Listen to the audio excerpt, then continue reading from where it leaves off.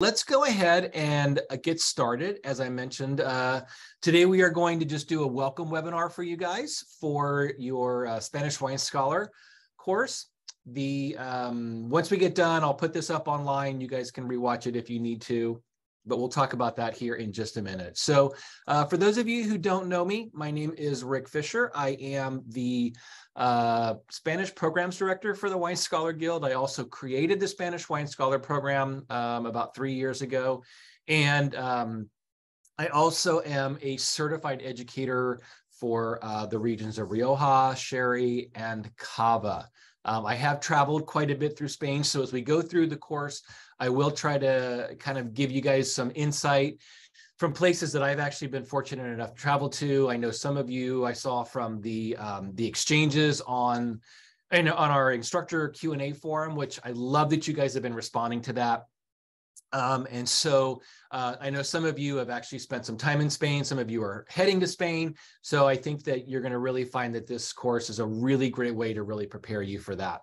Now, I will be joined from time to time you'll have another instructor here, Sasha DeJanes. And I live in San Diego, California. Sasha is actually just up the road from me, about an hour, in Orange County, California. And Sasha is fantastic. She is a Stage 1 Master of Wine student as well, and has been teaching Spanish Wine Scholar for a couple of years, both in person in Orange County as well as online with me. So generally, if there's a couple of weeks that I'm out because I'm traveling, then Sasha will step in. And I also want to encourage you guys, if you have any questions, please do not hesitate to drop them into the chat box. And I will answer all your questions as we go through, as well as if you hold anything till the end. So most of you are probably already well aware how to access the course, but just to give you a real quick, just make sure you log into the Wine Scholar Guild site. You all have your logins, and you log in as you would with your username and password. Click on My Account, and then jump over to My Online Courses, and then to your Spanish Wine Scholar course. Now, for some of you, this may be the first course. I know some of you have probably taken courses before. So for those of you who, if this is your first course, I would highly encourage you to take some time during the week and just kind of spend some time looking through the course and familiarizing yourself with it. That's what today is really meant to do. So I'll give you some really good pointers for that, and then you'll be able to explore on your own. Now, once you get into the course, you will see a welcome message from me, and you're going to see a list of a bunch of resources for you guys. Now, as we go through, the top section of those resources are going to be things that you'll actually use from time to time. Number one, WSG announcements. That would be just used by us. We rarely, if ever, use that, so don't even worry about that. The instructor Q&A forum, this is really probably one of the two most important things for you guys. So this is where you can ask me questions from stuff that you're reading, about the materials, about content, about something from a webinar that maybe you didn't think about when you were watching it before. And then I do my best to respond to those within 24 hours for you guys. So you generally have those all very quickly. And everybody gets the benefit of seeing those. So when that one goes out, everybody sees it. So sometimes some people have the same questions. The next would be the technical forums and technical questions and assistance forum. So if you're running into issues with, like, for example, you can't get the ebook open, or it looks funny or something like that, and you can't figure it out, just click on that one and send a message, and then we will have somebody respond to you as well. And then finally, this is the student forum, and this is where you guys can actually engage with each other. And you can ask each other questions, you can share information. I've had classes where people set up tasting groups, where they set up study groups, and they coordinate through that as well. So lots of options for you guys to stay connected to me as well as to each other. Now, I've added, you guys are the first full course that are getting the benefit of a number of new resources that I've added to the system. First off, we do have the study manual in ebook, And you can it's pretty easy to go into. All you do is click on it, you click enter, and it opens it up into a format. So if you're traveling for whatever reason, or if you're at the beach or whatever, and you want to read through the manual, you can do that without taking your actual manual with you, especially for some of you guys who maybe have signed up very, very recently for the course and have not received your manual yet. At least you have a way to get started into it as well, okay? Then there's also, and we'll talk about this a little bit, suggested wines, need to know appellations, we'll talk about those. Spanish wine scholar errata. So the manual itself is a couple of years old, and over the course of time, we do find that things have changed, or we find a mistake here and there. And so I actually have two documents in the portal for you guys. The first is the errata. This is testable material. What I always encourage students to do is to go in, to download it, and to make any changes in your manual so that when you're reading your manual, you actually have the current information, okay, and the correct testable information. Now, the second document that I put in there is, you'll see it's called Manual Changes and Regional Updates, and this is not testable. This is actually designed for just because a lot of things, Spain is an incredibly dynamic country with changes. And so what you're seeing, there are a lot of things that are happening in the country that have happened since this manual was published and before the next one will be published. And so this is a way for me to keep you guys updated on current Spanish wine law. I generally go through those at the end of our weekly presentation so that you don't confuse something that is non-testable with something that is testable. But I really do, you know, this is not just about you getting through and passing an exam. This is about you really embracing and understanding Spanish wine and Spanish wine law. And so that's why I put this document together for you guys to kind of stay up to date on those types of things. We also have two folders of maps. The first are the actual maps that you will see in your manual. You can download those individually and print them out if you want, as well as blank maps. Now, you will not have map questions on your exam, like you won't see a map and have to fill in a region. But a lot of people actually really like to kind of create their own study tools by downloading these blank maps and drawing in them. So those are there for you as well. I have a list of recommended producers. So for each of our need to know wine regions, as well as a handful of others. But this is just a guide. It is by no means exhaustive, but it's really meant to be there to help you guys if when you're looking for wines and you're not sure, you know, who are the better producers or whatnot. I mean, this is just a little bit of a guide for you in that regard. Additional Spanish wine resources. I've put a new list together with all of the appellations and their grape varieties and their wine styles with the websites for the DOs. We have style sheets for all of the regions. I have a full list of all of the Vino de Pago, which your manual itself actually, I mean, is short by about 8 now because there's been a ton of changes there. And then also we've Spanish wine resources with books that you might want to take a look at for supplemental reading, podcasts, some videos, those types of things. But again, the one thing I want you guys to remember and to realize is that your manual is your guide for your exam. Okay, so if you do read something in another resource that is, you know, more current or is conflicts for whatever reason, don't hesitate to bring it up in the instructor Q&A forum. But your manual is your exam is based on the manual that you actually have that you'll be using for this course. And then finally, we've just recently updated a whole folder of winemaking graphics that has graphics for making red wine, white wine, rosé wine, and sparkling wine. In your portal as well, I also have a graphic for you when you're studying in chapter 9 and you're studying sherry. I have a sherry graphic for you in there as well. I'm going to add it into this as well, so you'll have them all in one place, okay? All right. So what does the course of study look like? So in your portal, when you scroll down, you will see 10 weeks. You'll see 11 of these blocks. 10 of them are for each week, and the final one is for your exam. At the top of week 1, you will see 2 buttons, and it says open all or close all. What I encourage you guys to do is to open all and then refresh your page. And what that does is it allows you to actually view everything in a single scrolling opportunity. Otherwise, it gets cut off, okay? And so you'll see each of the weeks is broken down for you guys here. And this is actually your course that we're looking at.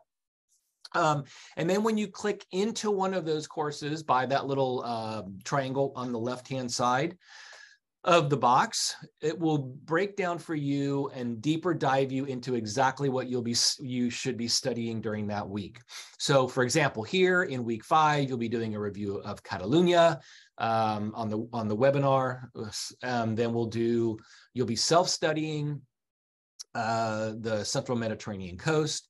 It'll give you the information for the webinar. This particular week, as a matter of fact, I have actually had to move the class up by a half an hour because I'm flying out of town shortly after that. But this way it allows me to get the class in for you guys.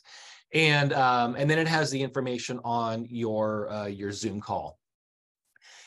After the course, after the webinar is done, I will actually go through and you will see here you have, I upload a recording of the call like I'm going to do today of the webinar. I also record an audio only because I have had a number of students who actually really like, they're going for a walk or whatever, they can listen to the webinar as well if they're re-listening to it, whatever. And then I will also upload all of the slides from that week. I do not upload them prior because I really want you to pay attention on the webinar that we're going through and engage with questions. But you can download it after the fact if you decide to rewatch it, take notes, whatever.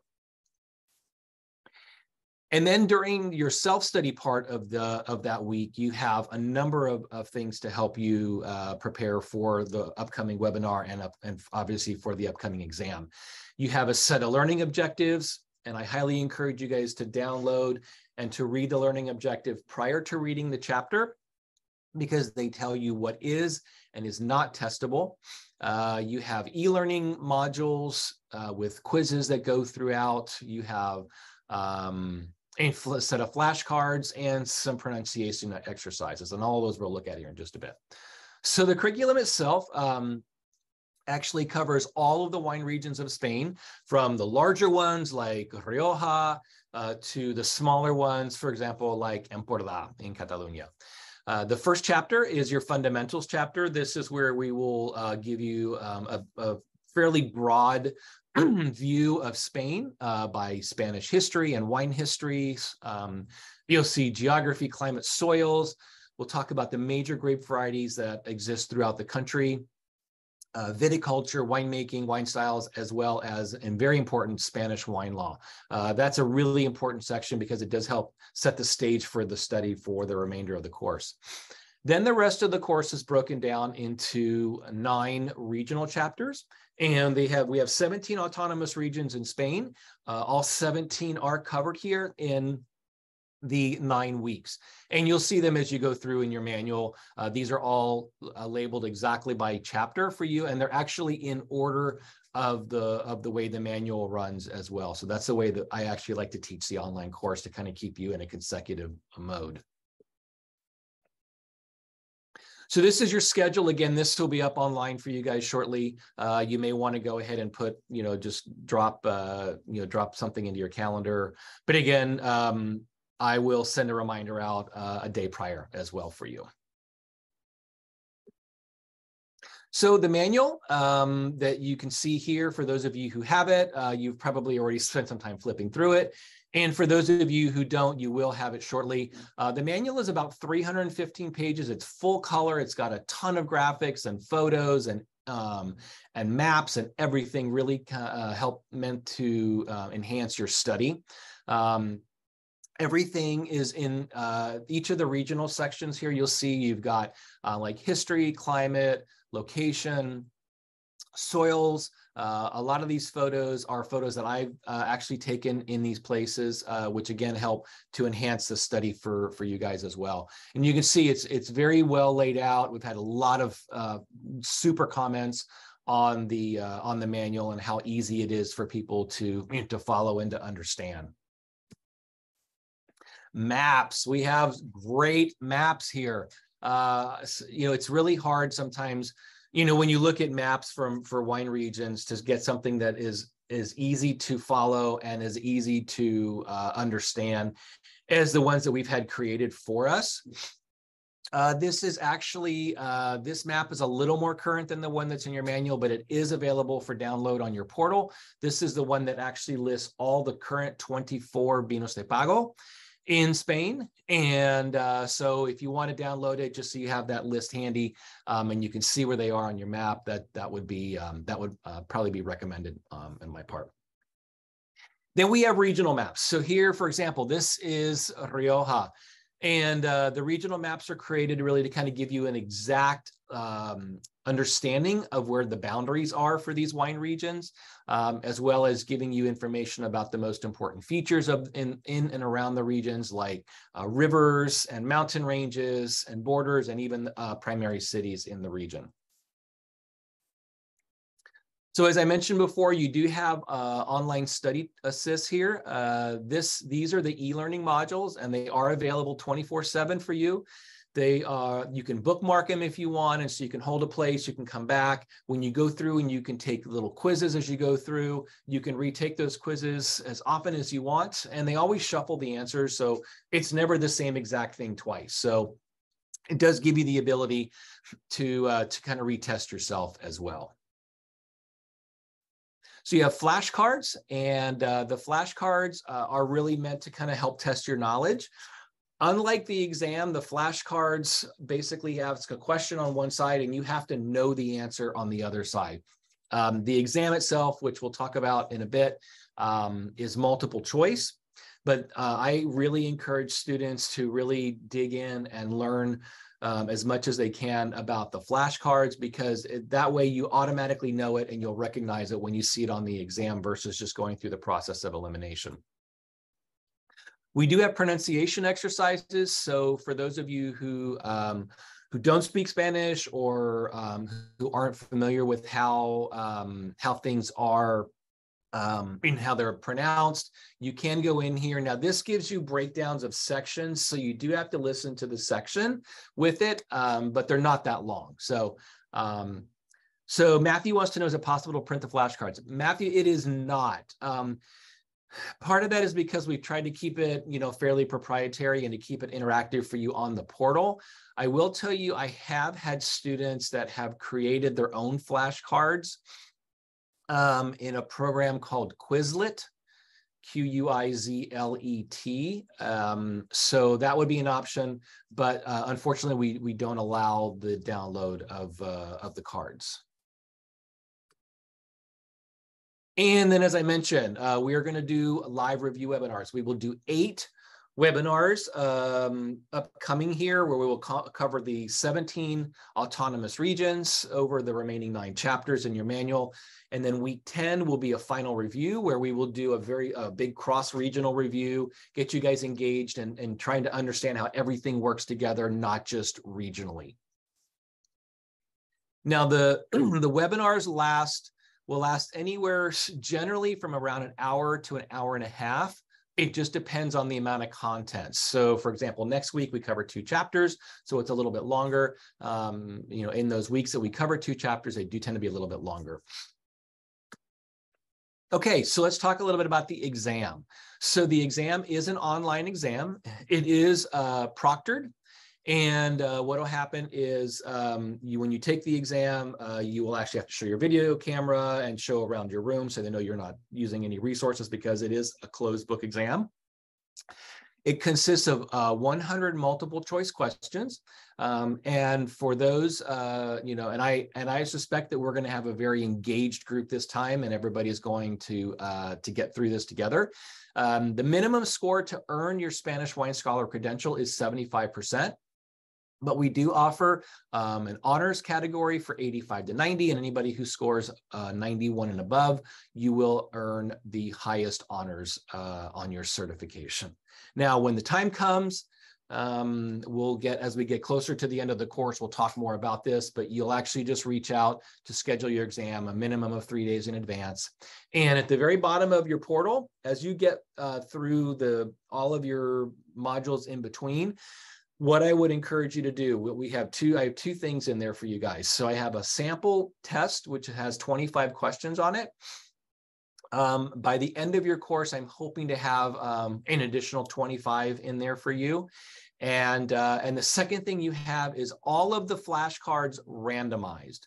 And so the way that the flashcards work right now is each portal has their own section. So if we're studying Catalunya, it's only flashcards on Catalunya. At the very bottom, excuse me, at the very bottom in the exam information section, we do have all of the flashcards from all of the sections, and they go in random order. So it allows you to test yourself all the way around. Okay, so you are responsible for all the content of each of the regional chapters, including history, location, topography, climate, soils, viticulture, et cetera. And, these are the kinds of things that we'll look at in chapter 1, especially. Now, I will highlight certain things that I would encourage you guys to know for exam purposes. We'll talk about things that aren't testable, but they help to fill in a lot of the gaps as well. But we'll talk about major grape varieties, viticulture and winemaking, as well as Spanish wine law. And then when we move to the rest of the manual, we take a look at everything from a regional overview perspective. And we will talk about, and we'll go through these acronyms next week. So, don't stress about it if you don't know what they are right now. But these are the wine appellations. And we will study each wine appellation itself, gets broken down regionally by these topics here. So you'll see climate and geography and soils, grape varieties, etc. Now, as you go through your manual, next to the names of certain wine regions, you will see this little triangle with the exclamation point in it. This is your clue that this is a need to know wine region, and you need to know that you need to know this region and the content in there for your exam. Okay. Now, again, we will talk about your exam and about the types of things you need to know and those types of things. But as you go through, I encourage you, even though a section, a region does not have the little need to know icon, at least read it one time. Now, when you're going back through a second time or a third time or whatever, and you're restudying for your exam, then you can focus on those. But we highly encourage you to read the entire manual through the first time through, okay? Margarita wants to know how much time is recommended to spend on self-studying per week. It's a great question. Everybody's a little different. And I would encourage you with reading and then kind of going through your materials in the portal. Generally, we see people anywhere from 3 to 5 hours. Now, a nice thing is you can break that up. You can read the manual one day. You can go in and do some of the study assists on the portal one day. You can, do e-learning one day. So you can break it all up. But generally, we recommend anywhere from 3 to 5 hours a week study for that. Suggested wines. So we do not have a tasting component on the exam. So it is not, you could technically go through this course and never taste a Spanish wine. Now, it is not recommended that you do that, because as you're studying these wines and you're studying the regions, it's always helpful to kind of get contextually how the wine fits into this region. And we'll talk a lot about that as we go through. In your portal, at the very top section, you have a spreadsheet that is actually, this is a snapshot from the very first part of the spreadsheet for next week's class. And it's just a way to give you an opportunity to see if you can find some of these wines and try them. You don't have to find everything. But if you look at it here, you'll see, for example, in the chapter on green Spain, I have priority 1 and 2. Priority 1 wines are the ones that you're highly encouraged to actually source and taste. So, for example, 100% Albarino from Rías Baixas, okay?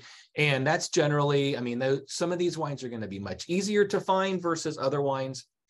And so the priority 2 wines are the ones that are a little bit more difficult to find. And again, if you don't find them, don't worry about it. They're just ways for you to get an opportunity to kind of taste through some different or unique styles of wine as well. So how is the exam weighted? About 65% of your exam is going to come from the chapters that have more of the major wine appellations in them. So for example, Green Spain, where predominantly we'll be covering wines from Galicia and from País Vasco. Now, obviously, we talk about Asturias and Cantabria in there as well. I mean, but most the wine regions are actually in the first 2.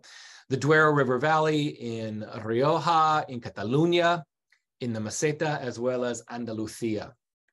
And then the remaining 35% is going to come from chapter 1, from your fundamentals chapter, as well as the other chapters, the Ebro Valley, the Central Mediterranean coast, and the islands. All right, so what is not on the exam? And this is I like to do this at the beginning so that you guys aren't getting bogged down in details that you don't need to be trying to focus on or trying to memorize. So dates that the appellations were founded.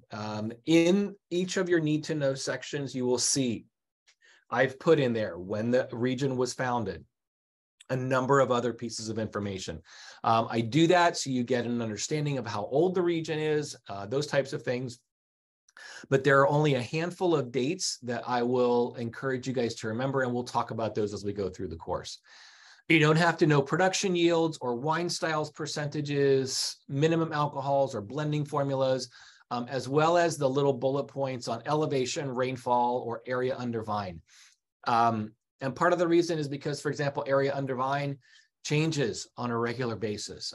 So we want you to, when it comes to elevation, for example, it's helpful to know that this is a high elevation region versus a region that might be at sea level, but you don't have to know the specifics of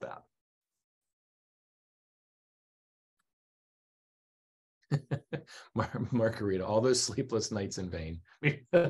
I love it. Okay, so how to study. So as I mentioned before, read your learning objectives before reading the chapter. It will help you prepare for the chapter that you are reading. Read the entire chapter at least once. Read the whole chapter. When you go back, then go ahead and you can eliminate reading or rereading the sections that are not need to know. Reread, highlight, underline, make notes in the margins, whatever it is that works for you. Utilize online resources that we've given you, we've been talking about already.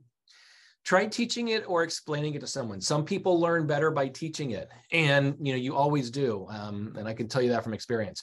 Make lists. I have people that download maps and and fill in the maps and those types of things. Reviewing the vocabulary and the glossary, attending the live webinars. And if you can't, it's okay. We understand. We try to make these as accessible for the majority of people as we can. But of course, sometimes you have work or you can't make it. And that's why we always upload them for you to watch later. And then finally, finding an online study partner or organizing a tasting group. As I mentioned before, some of my classes, they've done that. And whether it's 2 or 3 people or 8 or 10 people, everybody, people, sometimes it helps to kind of bounce things off each other, or, let's all bring a wine from, that we're tasting this week, and let's talk about it, those types of things.